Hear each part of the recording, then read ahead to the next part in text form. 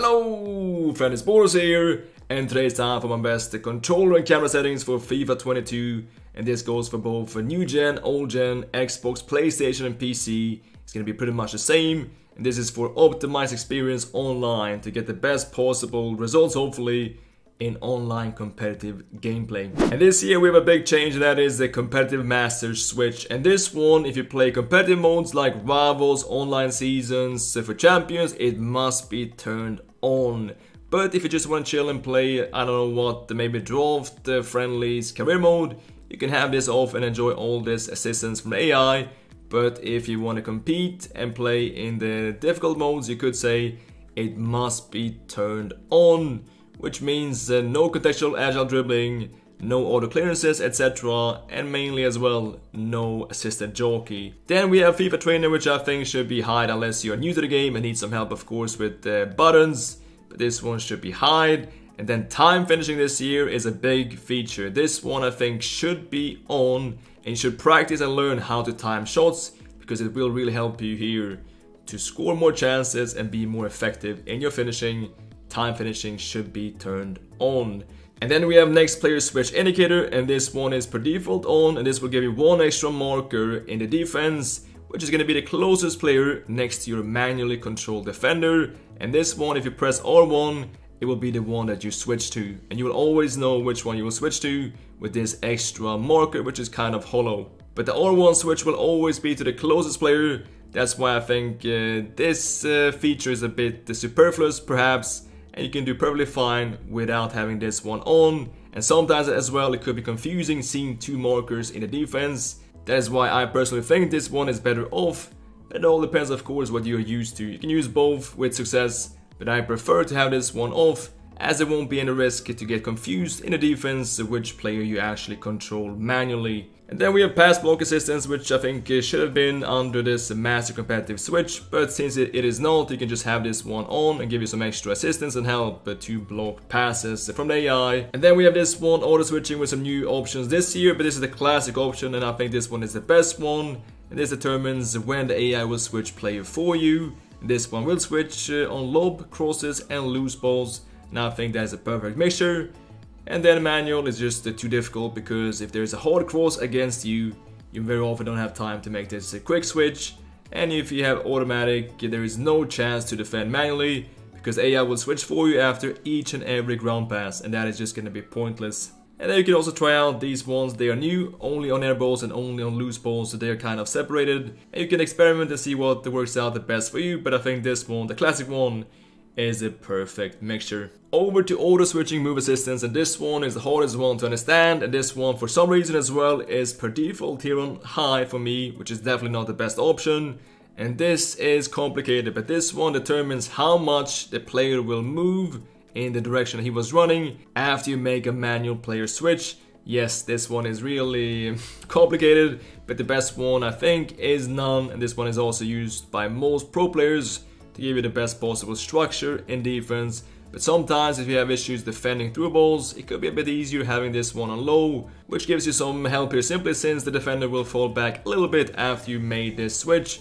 While if you have here high, I think it will create here a too unorganized defense that will just lack structure. And then this one as well for this year is new, clearance assistance, and this one can just be kept on directional, which gives you the option to actually direct the clearance a little bit instead of classic, which is just a random clearance. Just make sure to don't point towards your own net.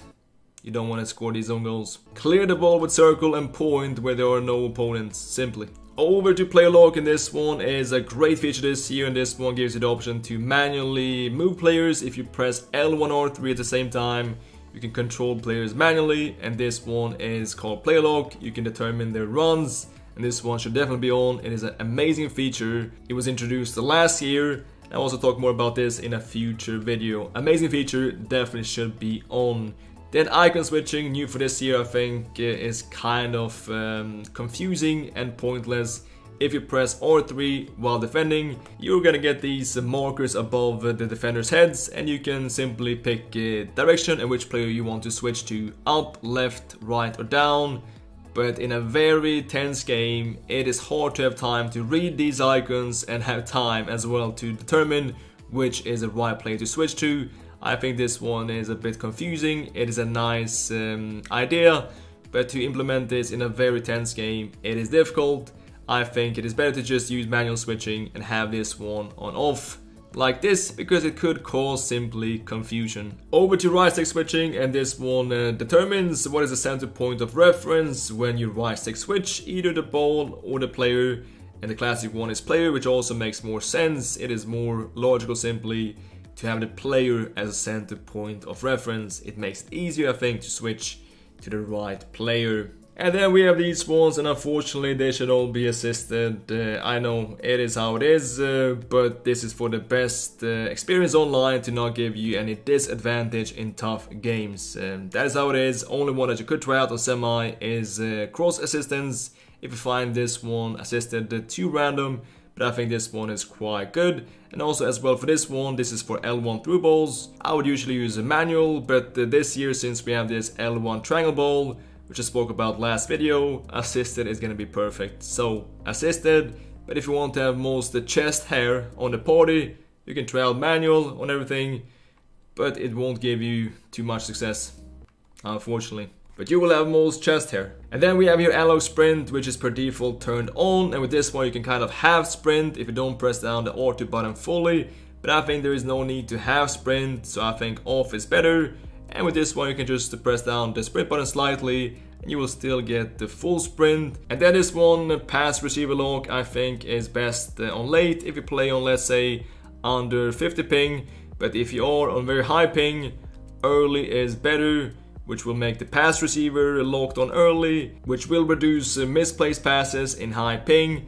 But if you play in a bit lower ping, then late is better, which will give you the option to divert this pass in the last moment, which could be good if you see that maybe the defender is about to cut off that exact passing lane. And last out, we have vibration feedback, and this is per default on enhance, which is definitely not the best option. You want your controller steady, you want to be steady on the sticks, so I think the best one is definitely to have it just off to give you most stability. Over to camera settings, and this one here, the first option is really not the best for optimized experience online. This new game cam, I think this one should be, well, you have two options mainly, either telebroadcast, the classic option used by most pro players, or co-op for a bit better overview.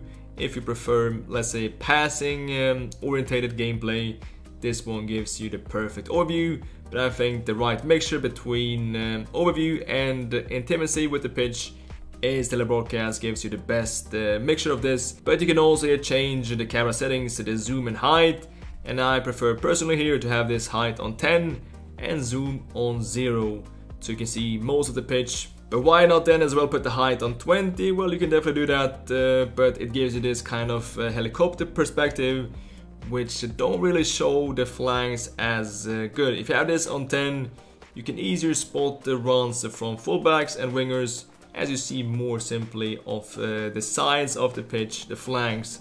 That's why I think this is a perfect mix with 10 and 0. Then we have this one last out, the visuals, and this one I think it should always be turned on player name and indicator and player name, so you can see who you're controlling in the game or who the opponent has on the ball, and you can get some important information. If he's, let's say, left-footed, right-footed or something, you can see exactly who has the ball instead of just seeing the online user ID, which is kind of pointless. So I think you should definitely get this setting. And then one last thing as well, the rest here is I think fine on default.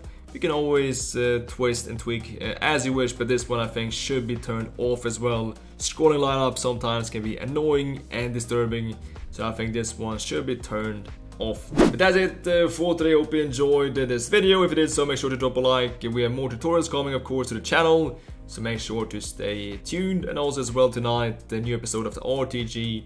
Don't miss that one either. Thanks so much for watching. As always, until next time, take care.